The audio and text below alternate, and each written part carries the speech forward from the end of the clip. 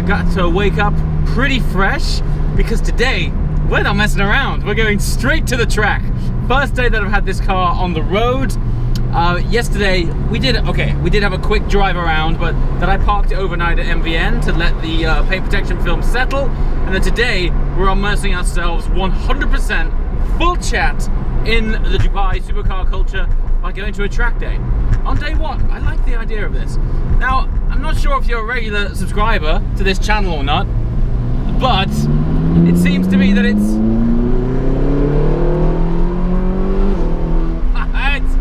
so good to be back in this thing. Let me close the window so you can hear what I'm saying.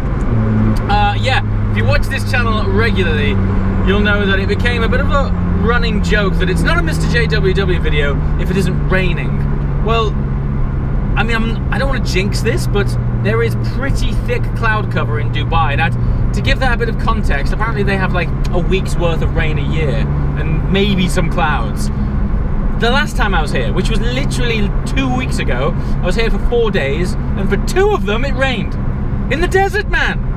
So I don't know, I literally don't know what's going on with me, but I'm not complaining. I'm just happy to be here. We're gonna hit the track and check out the supercar culture that is in Dubai, and we're already in tow with GT3 RS up front, AMG GTC behind, accompanied by a Huracan Performante. It's a good morning.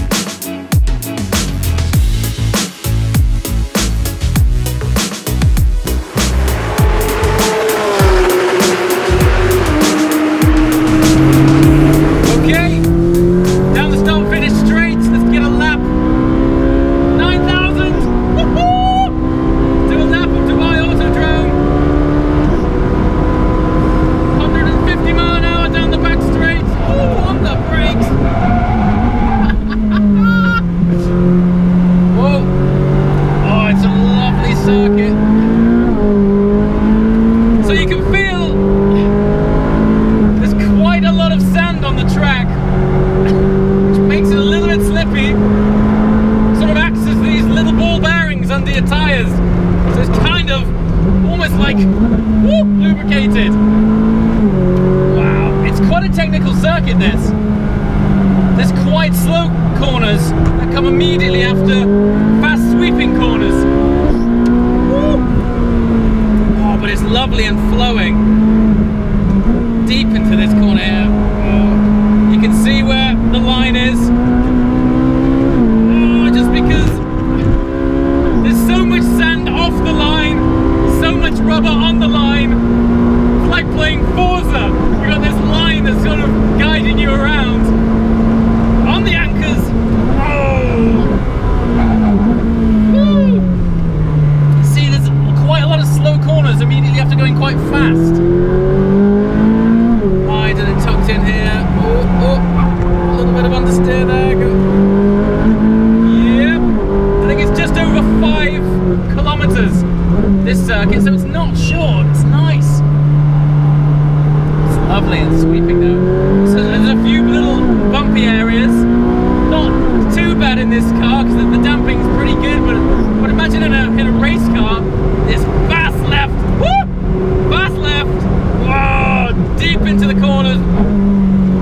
Oh, that gearbox is ridiculous.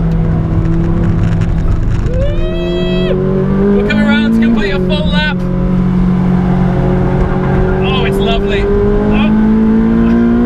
Boom! We're coming back down to the start finish straight. Yeah, as I was saying, there's some bumpy sections where maybe in a race car, boom, 9 might unsettle the car a little bit, maybe. And over the line. Lovely. Right, cool down lap. In a way, fortunately, today it's not too hot, which means tyres are coping better. Basically, the whole car is coping better. Oh, it's such a great car on track. Gonna cool this down. So there we have it. First time out on the Dubai Autodrome. I'm still getting to grips with the fact that I've got my own car here from the UK. Every now and again it dawns on me and I'm like, is this actually happening? Like, you know? I think when I'm older and I look back on photographs of this tour, I think it's gonna be quite a special moment. There's always this weird sort of realization I have a while after I've done crazy things. You sort of tend to appreciate it more after the event. So what I'm trying to make a point of this year is very much absorbing the moment as it happens, because these things, they come and go. It's not until you start to look back on events that you really appreciate it and think, wow, that actually happened and what a great time it was. So yes, important. If you're doing anything special in your life, cherish the moment while it's actually happening. Just take a few minutes to just step back and absorb it, because these things are fleeting and they're gone like that. Anyway, back to the pits. And let's see what other funky stuff is hanging around.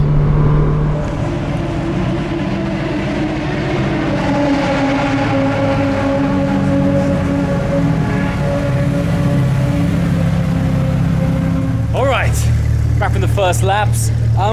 Unique traits to Dubai, things that we generally don't have to deal with in England, is the amount of dust and sand in the atmosphere. I fear when I get back from this trip, my whole air filter will have to be changed, but just check this out. Look at this in the engine bay. Look at all that sand. Look at this. That's just from a few laps. And it's all down here, all around the engine bay. And also, I mean, it's more of a standout on this Porsche, but look, the amount of sand that collects on the inside of the wheels is crazy. Speaking of this Porsche, I've just been speaking with the gentleman that owns it. I didn't realize at first, but he's had so much aftermarket carbon on it, and it looks fantastic. Now, I've been incredibly fortunate to be able to get a build slot on a Gen 2 GT3, and one of the features that I would love to upgrade, so this is a Gen 1 991 GT3 RS, but on the Gen 2 GT3, if you can picture it, there's two air intakes here, just there and there. They currently come in standard plastic, but I would love to be able to upgrade to carbon like this. And this guy has had satin carbon everywhere. Look, strut mounts for the wing, end plates, all of the external plastic that was typically on a standard car, everything, even these air intake trims, satin carbon here. These are beautiful. The arch louvers in carbon. You know, on a photograph you might not see it, but in person the detail stands out so much. Even the front splitter, carbon. But the big stuff is on the inside. Now check the detail in here, look. All of this has been swapped out for satin carbon. Even the little inner plates here on the wheel, transmission tunnel, all the way over on the top of the glove box, everything. This guy's hardcore about track times as well. He was telling me that today he beat his own lap record, so well done. Yeah, it's absolutely stunning. Anyway, I'm gonna find out the company that provided this carbon. If I don't find out in time for this video, I will surely be posting it when I come to doing some specs with the Gen 2 GT3, because I'd like some aftermarket carbon on there, but look at this.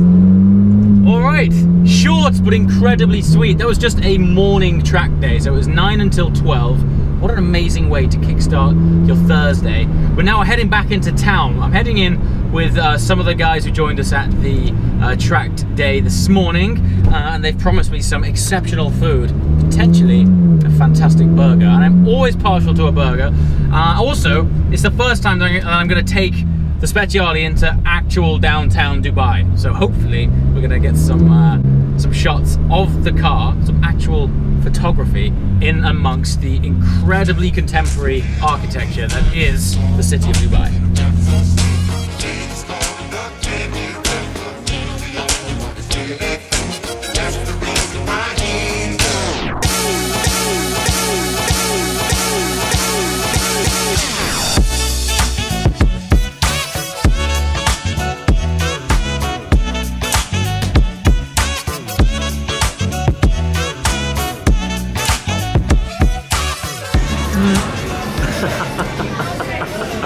can eat it as well. You can eat it as well. I'm not sure where to begin with this. It's a good old one. Dude, there's a burger coming after this. Yes.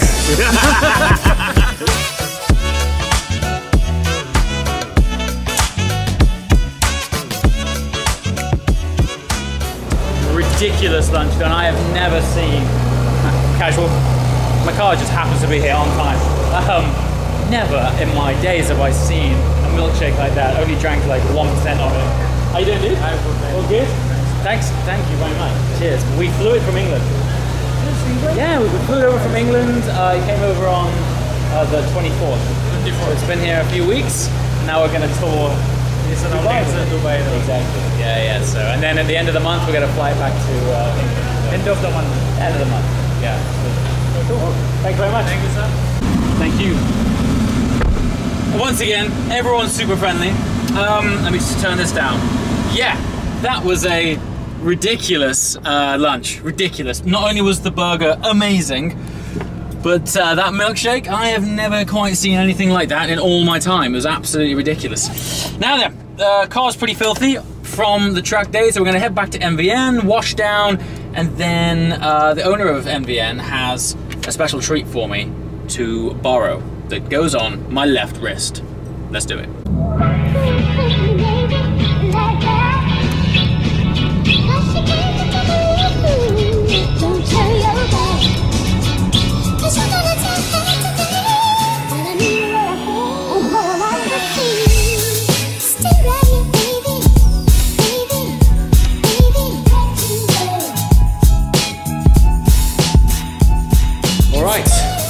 Back at NVN, graced with a fine cup of Earl Grey and none less than a Ferrari mug. So, let's see what's going on. Surprise, surprise, more new cars in. The influx of stock in this place, relentless, but constantly entertaining. Now, one car I spotted downstairs, which we'll have to talk about, is a Grigio Silverstone 458 Speciale. The relevance of that is, and again, I know I say this all the time, but if you follow this channel regularly, you might know that my very first car to debut on the show, ooh, check it out, was a Grigio Silverstone 458 Speciale. Now, I often get asked the question, do you prefer the color of my Speciale now, which is Rosso Fiorano, or the original color, which was grey, Grigio Silverstone? Well, as the case may have it, we just so happen to have Grigio Silverstone 458 parked directly opposite my current 458 Speciale. So you tell me, what do you prefer? Here we are. Mine was exactly like this, other than it had the racing stripe down the center. And here we are. Let me just put this down so we can see the color a little better. And there's the red. So, you know, ultimately these things are completely personal preference. My answer, when people ask me which I prefer, the fact is, over those years, my tastes have just changed. And now when I'm around a supercar, I want it to be as much of a sense of occasion as it possibly can be. And I think the brighter the color, like the more bold it is, generally more of a sense of occasion, I find it anyway. So while Silverstone is timeless and classy, red, particularly this red, it's not a super in-your-face red, it's more cherry, so it's a bit, you know, toned down, but in the sun it pops. So for me right now, where my tastes are at, I currently prefer the red, but let's face it, they're both insane. And it's really rare to have a Speciale without any stripe on it. So two identical cars, different colors, no stripe. What are the chances? Particularly considering that I get asked that question a lot. Comments below, which do you prefer? What a day. So, we're going to conclude with something very special. So, NVN are the initials of the partners within the group. One of the ends has very kindly lent me a very special Ferrari edition Hublot watch. Now this is really significant because they only made 500 of these, and it was the first watch that they put their Unico movement into. But what's really cool is he was like, look, you've got your Ferrari here in Dubai. The chances are that's never going to happen again. we were talking watches and he said, just borrow it, just take it, see what you think, wear it. The significance of it is gold, by convention, is a soft material and it scratches easily. So when you're wearing a gold watch, oftentimes it can get battered pretty quickly. So Hublot, being the pioneers in exotic materials that they are, decided to develop a system where they could blend gold and ceramic together, which is why it actually doesn't look like a typical gold shade, but as a result, it's basically scratch resistant, which is really cool, and it's sort of made this really interesting finish. Together with that, it's sandwiching carbon fiber, and the back of it basically has a Ferrari 458 wheel. I also love the dial on the front right, which replicates the rev counter on the 458. And so yeah, tomorrow I'm on a big drive with a supercar club. Please tune in for that because we're taking 75 supercars up JWW's for the extended full run. And we are also guests of the ruler of Ras Al Khaimah towards the end of the day for dinner. So I don't know what's going on with life right now. The stuff that comes out of my mouth is getting beyond real. So yeah, tomorrow should be interesting. As a result, in order to quite literally set this moment in time, I'm going to, with honor, wear this very special watch tomorrow on that journey. So very special times indeed. Right, I'm going to take that opportunity to call it a day. Sun is setting. I'm going to go back to the hotel and edit the very video you're watching now. And then tomorrow, early start, we're meeting at Lamborghini, which is just off Sheikh Zayed Road. And that's when it's all going to kick off. So, as always, thanks for watching. See you next time. Ciao.